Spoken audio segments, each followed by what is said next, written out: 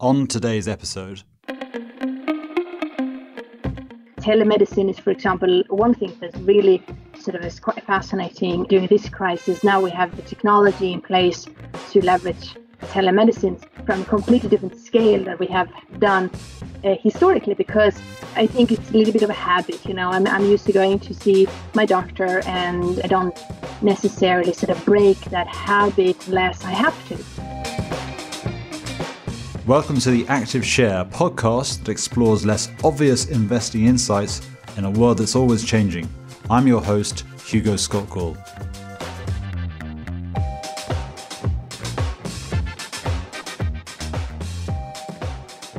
Hello and welcome to today's podcast, which is part 2 of our COVID-19 Science and Economics series.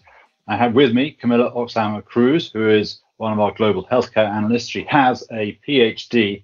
in infectious diseases, which is extremely important right now. I'm sure you'll agree. Also with me is Olga Bitel. Olga is our global equity strategist.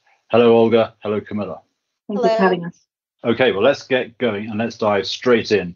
Let's start with a question to you, Camilla, around serology testing. What is it? What have we learned? And what else do we need to know? That's a great question. Great way to start the podcast, because it's a hot topic at the moment. So as you know, we have several different kind of testing. Testing is something that has been debated a lot. Let's first take a step back and discuss what are all these tests and what are they used for. So we have diagnostic tests, obviously. They can either be based on PCR or antibody tests. Then we have serology tests that are also evaluating the antibody that the patient developed due to the virus. A serology test is done to determine the underlying spread of the disease in the society. It's usually done in hindsight, and to after the infection determines the true spread of the virus, and to what extent also the population has developed antibodies to the virus. This is a very important part of us understanding the virus, how it has spread through the society, who has indeed been infected, and also importantly, who is now immune to the virus. It does not, however, tell us how long this immunity will last, and that's a critical point. So now these different serology tests are being rolled out, and we will start over the next coming weeks and months see more serology analysis, and we've already, as you mentioned, started to see some coming out. New York is one of those serology tests that we have seen data from. We've seen New York, some in Germany as well, I think. You're the expert here. I know a lot less than you, but from New York's tests, it suggested that as much as 25% of the population of New York City would test positive for having had COVID-19. But if you look out to New York State, it's much lower. But the thing I'm kind of struggling with is, even if it was 25%, predictions are that actually a majority of a population will eventually get COVID-19. So if I'm going to start worrying about the second wave, I think there's a lot to start worrying about there, because if so far it's only at 25% and herd immunity is up at 70%, 80%, this sounds like a second wave is going to be very potent, if not more potent. I know that I know as much as you, but what am I missing? Let's dissect this a bit and first start talking about what came out of this study and how reliable is this data. So the serology test in New York shows that in New York City, approximately 25% of the population has been infected by this virus and have some sort of antibodies against COVID-19. Outside New York City, the frequency is a little bit different. Overall in the state, I believe it was around 15%, but in the less populated area was as low as 3 to 4%. So that is one interesting findings to discuss, that we've seen that not only in New York, but in other parts of the country, in the world, that the virus particularly prevalent in highly dense populations. So the more dense area, the easier it is for the virus to spread. That's one takeaway. And then in less populated areas, the spread of the virus is less frequent. This study it's the first study that has come out from New York. It's a rather small study. It's about in total 7,500 cases that has been, or people that has been evaluated. I do think that if we compare the data to some of the epidemiology models, they are pretty much in line. So I would surprise if if we do additional serology testing in New York, that the numbers will be completely off. So let's stick with the number 25% approximately in New York State. So that tells us that 25% of the population in New York City has developed some sort of antibody response to COVID-19. We don't know, however, how long lasting that immunity will last. We're talking about 6 months, we're talking about a year. Can we have some sort of partial protection thereafter? So there are a lot of questions we still don't really know. And that, of course, when we're talking about a potential second wave and how this will protect us, 25%, should these 25% of the population has a thorough immunity towards the virus, it will create some resistance for the virus to spread, but it doesn't create herd immunity. Herd immunity would eventually sort of eradicate the virus. That is not what we're talking about. 25% will create resistance, but not herd immunity.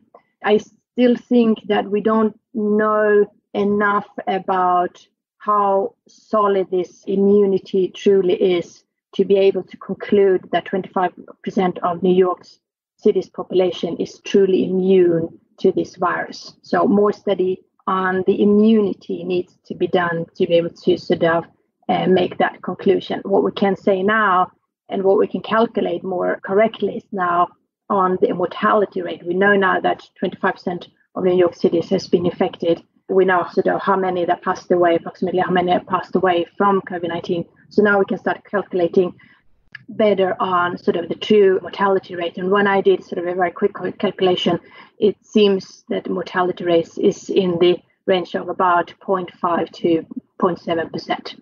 So significantly lower than those sort of data is coming out if we just calculate on the diagnosed cases.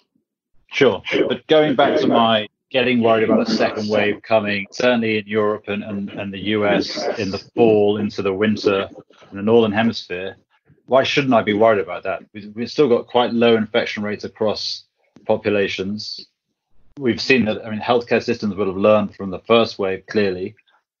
But it feels like if this virus rolls around the world following winter, it comes back with a vengeance in fall and winter, and we get a very disrupted second wave that could lead back to where we are now. We're in early May, and we're talking, with most countries are in lockdown or just talking about a very initial easing of lockdown. So talk me through your thinking around this idea of a second wave that could be as destructive as the first. So I do think that our base case scenario should be that the virus will, to some extent, come back this fall. As you said, given the spread of the virus, not only here in the US, but also globally, I find it highly unlikely that the virus will completely disappear this summer, as SARS, for example, did back in 2003. The way that I think that it will, or a couple of scenarios here that we can discuss. So I do think it's likely that we will see a slowdown of the infection rate during the summer, and then that the activity of the virus will start increase again sometime this fall, probably around October, November, sort of when similar viruses start emerging. We have other seasonal coronaviruses, influenza viruses, they usually start occurring in October, November. So I do think that we will likely see an increase of activity this fall. Then the magnitude of the second wave is, of course, the million-dollar question here. So what's very important to highlight here is that the more we contain the virus now, before and during the summer, the better we can contain the situation during the fall, and the better off we will be in the fall when the activity of the virus start increasing. So in other words, that the more we suppress the virus, the easier it will be to contain it this fall, and therefore prevent that it will translate into a broad community and therefore another sort of major outbreak. And of course, we can talk about the preparedness of the society, the preparedness of the healthcare system. But if we just talk about the likelihood that we will have another major outbreak, I think that what we do now in order to suppress it very much will be a guideline of how, to what extent the virus will come back this fall. Okay, so you're saying that the longer the lockdowns last now, the more effective they are, and that reduces the impact of the second wave. So before you answer that, I do want to bring in Olga here just to hear your thoughts on, Olga, whether, having listened to Camilla and sketching out what the fall and winter could look like in terms of a second wave, how do you think that, with your economist hat on, whether that is something that is expected and baked into market expectations, or whether that would be a negative surprise if what Camilla says is likely? So we'll go to you first, Olga, then go back to you, Camilla, just to answer my question around the longer the lockdowns go on now, that could reduce the impact of the second wave come winter. Hugo, as you rightly point out, the crucial question here really is whether, and to Camilla's point on infection rates going back up in the fall, whether the healthcare systems are deemed to be adequate enough to support the extra hospitalizations or the extra burden, so to speak, such that we don't require additional lockdowns. I don't think the market is currently expecting lockdowns. As you know, for now, our base case is that we won't have them. And so we'll have a gradual sequential recovery, sort of starting in mid-May or June, whenever the lockdowns really start to ease in earnest and people are able and willing, crucially, to move around and to begin to consume and resume their pre-crisis lifestyles. In the event that the second wave of epidemic proves to be as destructive as the first and necessitates its moving back up into the front headlines, I think it will negatively impact this recovery, irrespective almost of lockdowns. Of course, if we have more lockdowns, it will really severely depress activity and arrest the recovery again. But even if we don't have lockdowns, if infection rates are sufficiently high so as to prevent people from engaging in their daily lives, work, commute, consume, etc., in a meaningful way, then we will have a disruption in the ongoing recovery for sure. So Camilla's expectations on how the second wave is likely to evolve on our models based on how the data is coming in today and in the summer months will be critical. So Camilla, on the sort of lockdown, the longer the lockdowns are now, the less impact they could be in the fall and winter. Is that right? Is that logical? I would rather say that the road back is quite crucial, and how we now go back to sort of a pre-COVID society. I think that's extremely crucial. I would sort of emphasize that a slow, gradual, very controlled ease of the lockdown is extremely important, so that we can contain, should there be smaller outbreaks, so-called hotspots, that we can identify them early, that we can contain them early, and therefore avoid spread, a broader spread in the community, and therefore contain the virus outbreak. I think that's extremely crucial. So testing is very important here, that we continue to test people to identify any potential smaller outbreak and to contain them early. And then also we can talk about other measures to contain the spread of the virus. Should we introduce broader surveillance, temperature checks in highly dense population? Should we use facial masks to contain the spread of the virus? Those are the questions that we need to address now, particularly I would say in areas that are highly dense populations, because now we have the opportunity to really, before the summer and during the summer, to contain the spread, so that we are better off going into the fall, so that we more easily can contain the virus this fall. But it's also to Olga's point that when fall arrives, we will be, as a society, much better prepared. The hospital system will be better prepared. We know now how much equipment, what kind of equipment we need, and who is the most vulnerable in the society, so that we can better prepare and protect those that are the most vulnerable. So we are, as a society, significantly better prepared for a second wave. If we now also, when we moving on to the next phase, easing of the lockdown, if we do that gradually and very controlled, I think that we will be in a pretty good shape going into the fall. In a connected system, though, you're only as strong as the link. Of course, in the US, the demographic looks a bit different, because we can, of course, here in Illinois, we cannot close the border to prevent people from other states to enter in Illinois. So, of course, from a travel perspective, that needs to be very considered. But I do think that if we really truly sort of roll out a broad testing and facilitate so that people can get themselves tested easily, we can identify any hotspots easily and therefore contain the situation. But first of all, we further need to bring down the activity of the virus, and then we can move on to the next phase, and that would be sort of to have a broad testing to identify outbreaks easy and contain those before they develop into a broad community spread. Okay, let's talk a bit more about the virus itself. Is it mutating?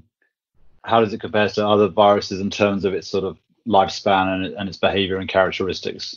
As with other coronaviruses, so we compare with the seasonal coronaviruses and also SARS and MERS, coronaviruses tend not to be mutating as frequently as, for example, influenza viruses, which is good, particularly for in vaccine development perspective. And this is also what we have seen with COVID-19. It's of course mutating, all viruses mutates, but it's not mutating at a significantly high rate, and it has not significantly changed in its pathogenicity and characteristic as compared to what we saw early on in the outbreak in Wuhan. So that's good, particularly for vaccine development. I think that the general idea is that once we have a vaccine available, it could probably be a functional vaccine for between 2 to 4 years. So it's not as compared to the influenza vaccine that we need to develop new vaccines every year. This would probably not be the case for the COVID-19. So another question I have, Camilla, is we're all armchair epidemiologists now, but swine flu. Swine flu infected a pretty high percentage of the population. I can't remember what it was. And it had a pretty high fatality rate, and then the absolute number of deaths was pretty high.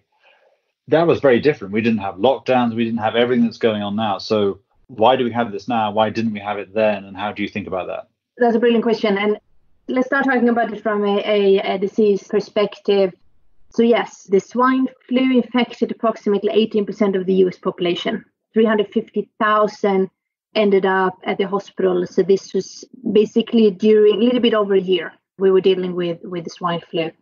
So of course it had a huge impact on the society, had a huge impact particularly on our hospital. Hospitals, they were literally on their knees due to the burden of the swine flu. I think that the reason why we reacted somewhat different, or at least one of the reasons why we reacted a little bit different sort of during the swine flu is because it was an influenza virus. And for influenza viruses, we have a solid vaccine platform. So we know that we can develop a vaccine for an influenza virus. It's just a matter of time. We also were able to develop a vaccine relatively quickly. In 6 months, we had a vaccine available for the broader population. So, of course, when it all emerged in the spring 2009, we didn't know exactly how quickly we would have a vaccine, but we knew that we were going to have a vaccine. When COVID-19 emerged, we didn't really know very much about the virus. We didn't know, and we still don't know for certain exactly how easy it will be to develop a vaccine and how quickly we can ramp up production of it. I do think that we know significantly more now than we did 2 months ago. But this is more of a novel virus, and therefore I think it was prudent to be more cautious from a society perspective, because as you've seen, the infection rate is relatively high, maybe not as high as the swine flu, but it probably has sort of a higher mortality rate. So for those that do get infected, and particularly those that belong to any of the risk populations, there is a significant risk that the patient will not survive. So with that uncertainty of the vaccine and knowing that it has a high infection rate and a relatively high mortality rate, I do think that the action that we have done from a society perspective has been very prudent. So when it comes to finding a vaccine, and does that make you more optimistic, less optimistic that the timeline, certainly the timeline people are talking about, is much faster, or will almost be like a world record for speed? So that those characteristics of the virus would make you share that optimism in terms of timeline and speed? Yeah, I think that it's sort of there is a lot of activity going on from a scientific development perspective. There's a lot of activity going on now developing the vaccines. So I believe there are close to even more than 80 different vaccine candidates in development now in different stages, obviously. They also use different approaches for developing vaccines. So we have vaccines they're developing more using a classic or his sort of traditional vaccine platform. We were using also novel technologies, vector technologies, mRNA vaccines. So a lot of different approaches, which is good because we don't really know what will be at the end of the day the most effective and which one we can scale up the most quickly. So of these 80 something different vaccine candidates that are in development, approximately a handful are now in clinical stage. So we've probably heard of Oxford University. They have one vaccine candidate and they have been very optimistic in their outlook, saying that they could potentially have a candidate approved as early as September. Moderna, a US company, they said that they can approach phase 2 now or enter phase 2 early summer, phase 3 later this summer, and potentially have a vaccine candidate approved also before year end.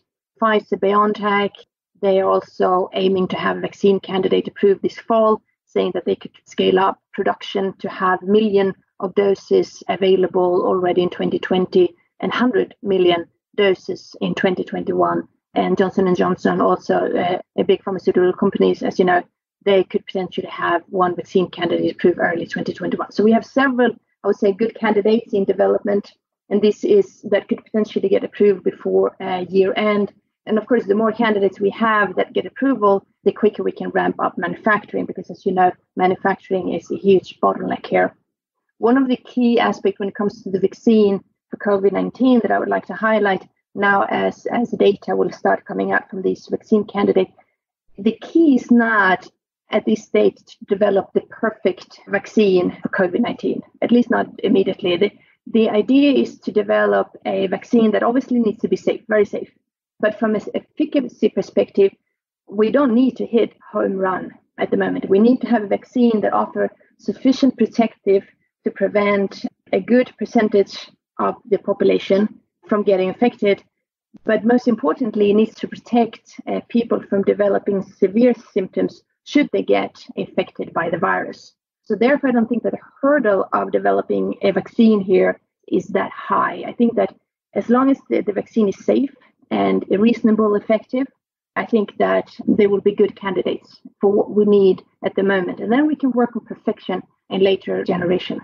Okay, so having sounded a bit bearish and gloomy early on, talking about the second wave, this all sounds quite good. This all sounds quite positive, that actually we are going to get a vaccine that is maybe not, as you say, perfect, but is sufficiently, what's the right word, strong, has sufficient efficacy that it actually really does slow the spread, which would mean that actually once you've got one or maybe two of these vaccines available so that enough people, certainly the most mobile people in the world who are likely spreaders, can be vaccinated, then isn't that the all clear? Doesn't that mean we're all okay? So I'm interested in your view on that. Then I want to bring Olga in to talk about actually if that is right, that maybe at some point in the first half of 2021, we feel this is now behind us because we're either vaccinated or sufficient number of people are vaccinated that actually the spread of this is very, very unlikely.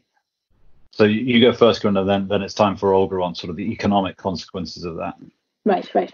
No, it's a good point. And I do agree that I'm quite optimistic about the vaccine development. I'm quite optimistic that we will have potentially even several candidates approved before year end, that we can ramp up manufacturing relatively quickly so that we can start vaccinating those that are the most exposed, i.e. healthcare worker, frontline workers, and also the high-risk population. And once we have sort of vaccinated those, I think that we are still in a relatively good spot from a society perspective. But I do also want to highlight from where we started off on the second wave that, yes, even if we do get a second wave, we as the society are so much better prepared.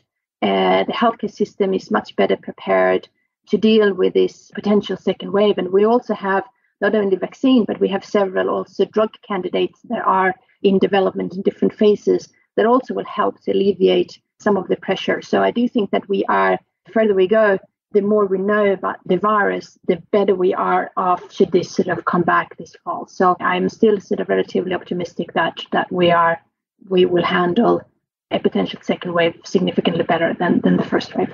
So Camilla, it sounds like from what you're saying that the initial recovery post the lockdowns that we're currently in, as they begin to relax in May and June, even if the initial recovery is somewhat underwhelming as we head into fall, as we're potentially amenable to further disruptions from the next stage of the infection rate going up, healthcare system better prepared, possibly a plurality of vaccines.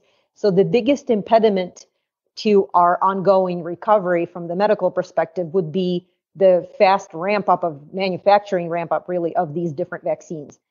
So does this argue then for a global effort in coming up with the numbers we're talking about? You recently highlighted 1 million in 2020, 100 million by 2021. These are really small numbers relative to the vast quantities that we need. Even if we move sort of just for the frontline healthcare workers in developed markets, but also in emerging countries, in emerging economies, we're talking about probably close to multiple hundreds of millions of vaccines, not to mention vaccinating broader swaths of population. So in which case we're talking about billions. Who has the capacity to manufacture these quantities, and how might this work in practice?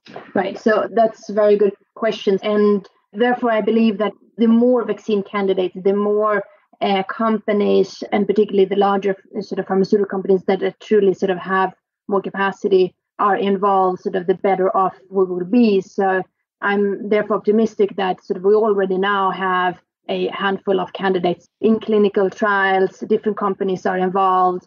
And so this will truly be a global effort to bring up the manufacturing capacity quickly, obviously, and also to the level that we need to vaccinate the broad society. But I think that this will be probably more of a rolling development. So we will identify who will need the first doses the most, sort of, and I would say the healthcare workers probably the one that will be vaccinated the first. They are the ones that are the most exposed and are obviously critical for the society to function well. And thereafter, we will move on to the high-risk population, the elderly population, those with underlying comorbidities. And the rest of us simply will sort of have to wait. But should we be infected, the likelihood of us coming down with a severe outcome or sort of being in any need of hospital care is fairly unlikely. From all the data we've seen, the vast majority of those that come down with severe symptoms of COVID-19, that's the elderly population, and it's those with certain underlying comorbidities. We know that now. So the more we know about the pathogenicity of the virus, the more easily we can identify patients or people that are at higher risk. And they will be sort of those that will be vaccinated first. So it sounds, based on what you're saying, that we are going to have a recovery that is more of a fits and starts in 2020. And then as we move out further into 2021 and really get a handle on this pandemic from a medical perspective, be it through vaccines, treatments, extra hospital beds, et cetera, we will then have a stronger chance at a more robust and sustainable recovery. Would that be an accurate way to think about translating what you're saying on the medical front to how I'm thinking about economic developments? Because this is really the critical variable here, our ability to conquer this and put this behind us. Right. Yes, I agree. So I do think from the hospital perspective, we have learned a lot, and we know now how to quickly mobilize hospitals and the equipment that we need to secure the hospital, because that's critical function in the society. We need to protect the hospitals so that they do not get overrun. I do think that given what we know from the first wave, we are better off protecting our hospital system should a second wave emerge.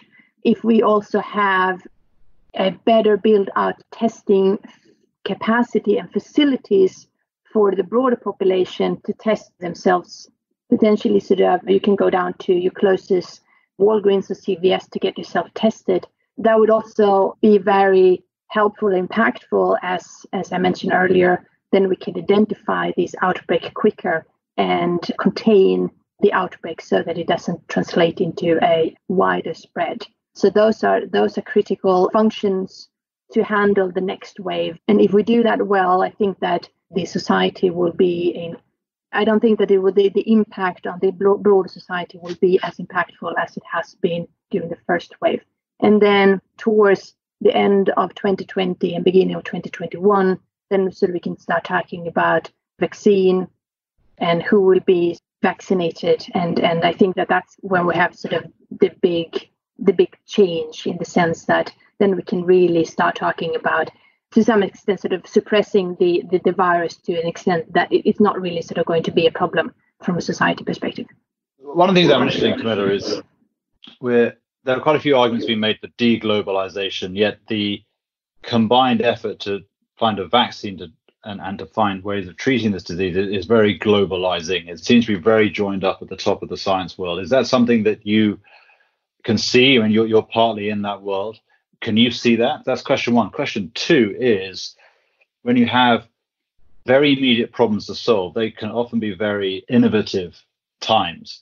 Will there be some spillover benefits from the huge amount of dollars being poured into solving this? Will we actually solve some other problems along the way as well, even if it's not by design? So let's start with the scientific community. The scientific community is by default and has always been very collaborative over the borders, and it will continue to be so. I think that this will probably even sort of strengthen this global effort to find better therapeutic treatments, to find a vaccine. Within the healthcare system, sort of the deglobalization it's more about that we want to maybe spread the manufacturing on a wider scale, and therefore be sort of less dependent on certain regions or certain, more sort of to de-risk the situation. I don't think that it's a truly deglobalization effort. It's more sort of to hedge yourself, sort of should there be any problems. We don't want to have sort of a significant part of our therapeutic manufacturing coming from a certain part of the world. So it's more about hedging ourselves rather than sort of a true deglobalization per se. And yes, I agree, desperate time, desperate measures sort of can result in very creative solutions. And I don't think that this crisis is in that perspective any different than any other crisis. We will sort of find ways around to do things. It may be sort of a little bit bumpy initially, but I do think that sort of we will always find new ways of doing things or solving problems. Telemedicine is, for example, one thing that really sort of is quite fascinating during this crisis. Now we have the technology in place to leverage telemedicine from a completely different scale that we have done historically, because I think it's a little bit of a habit. You know, I'm used to going to see my doctor, and I don't necessarily sort of break that habit unless I have to.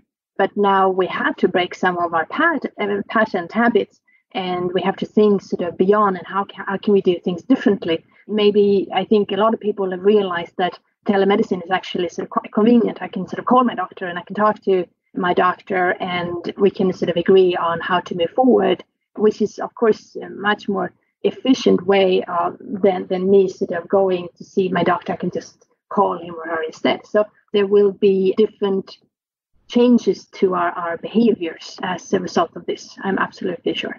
So I just want to go back to Olga and ask around this sort of trajectory of recovery, complexion of recovery. If we were to get some kind of second wave in the fall, winter, how much damage would that do to animal spirits? You own a small business, you were strapped for cash, you were forced to shut down, you reopen, but under very different conditions, and you might have to close again. Is this going to really snuff out the entrepreneurial spirit and do a lot of damage to what Keynes calls animal spirits? Hugo, that's really the key question for us as we're trying to work out what these medical advances mean for economic recovery. I don't think it's so much about snuffing out animal spirits as it is about turning supply disruption into supply destruction. So if businesses have to postpone making money for a couple of weeks or even a couple of months, and then the fiscal support is there, the monetary support is there to help bridge that gap, that's one thing. But if businesses begin to reopen in the summer as we expect, and then just as they're about to start repairing their economics, their balance sheets, are having to deal with yet another disruption, another hit to their revenues, another hit to their cash flows, I think that will tip many into bankruptcies. And so then we will start to think about genuine and prolonged supply destruction, right? This may not happen in the larger companies, in the listed company space, but certainly in the smaller businesses, to the extent that even this disruption that we've had, so the lockdowns of the last month and a half to 2 months or so, will already have a profound effect on many small businesses. But just to contextualize this, restaurants, bars, these kinds of businesses all together in the US account for about 2.5% of GDP. So while they make a huge contribution to our daily life and will impact closure of many high street storefronts, will really impact how we perceive the recovery, what our choices for consumption are, et cetera, the headline numbers in terms of the progression of the recovery will feel somewhat disconnected, because the recovery in terms of the actual numbers will feel stronger, because bigger companies, especially on the supply side, but even in broader areas and more high value added activities, will actually prove to be more resilient.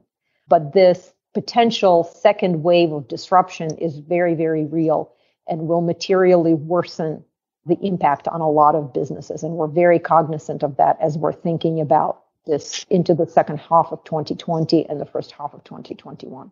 I guess if you're a government or even a central bank, you also have to be very cognizant of this. And so when it comes to thinking around timing of withdrawal of stimulus and aid, that will be a factor as well. So that would probably argue for a degree of better to be late than be early, particularly when you've got this risk in the final months of this year. Exactly right. In fact, what we've seen in terms of the initial government responses, where they've been more proactive, especially in Northern European countries, for example, we've seen the bridge, the financing bridge for small businesses being extended through June, for example. We may very well, in the adverse event of another set of lockdowns or substantial disruption, even in the absence of lockdowns, but substantial disruption in economic activity, should the infection rates prove to be destabilizing in the fall, we could see potentially another short-term bridge announced. So the key point here is that the governments all around the world, to the extent that they're able, are focused on making sure that the supply disruption does not morph into destruction, that we do not destroy our productive capacity and our economic capacity. And so if and when we conquer, or rather when we put this virus and this epidemic behind us, whether through vaccines, extensive testing, a combination of things, et cetera, we can then have a pretty vigorous recovery, in which case we would then need to think about withdrawing fiscal support and monetary support. But right now it's premature, I would argue, especially based on Camilla's thoughts on the likely resurfacing of this in the second half of this year. Great. Well, look, I think that is a good place to stop. I want to thank you both again for joining me. This is the second installment of our series on COVID-19. In a way, I hope it's our last, but I suspect it won't be. But I hope everyone has enjoyed listening to it. Thank you both. Thank you very much. Thank you for listening to today's episode of The Active Share. To hear additional insights from William Blair Investment Management, visit us at blog.williamblair.com. The Active Share is available on iTunes, Stitcher, Google Podcasts, and TuneIn. For questions, comments, or topics you'd like to hear discussed, email us at podcastim@williamblair.com.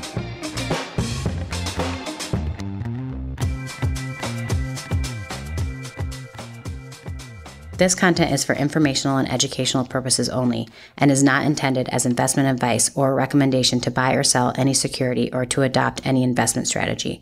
Investment advice and recommendations can be provided only after careful consideration of investors' objectives, guidelines, and restrictions. The views and opinions expressed are those of the speakers as of the date of this recording, are subject to change without notice as economic and market conditions dictate, and may not reflect the views and opinions of other investment teams within William Blair Investment Management. Factual information has been obtained from sources we believe to be reliable, but its accuracy, completeness, or interpretation cannot be guaranteed.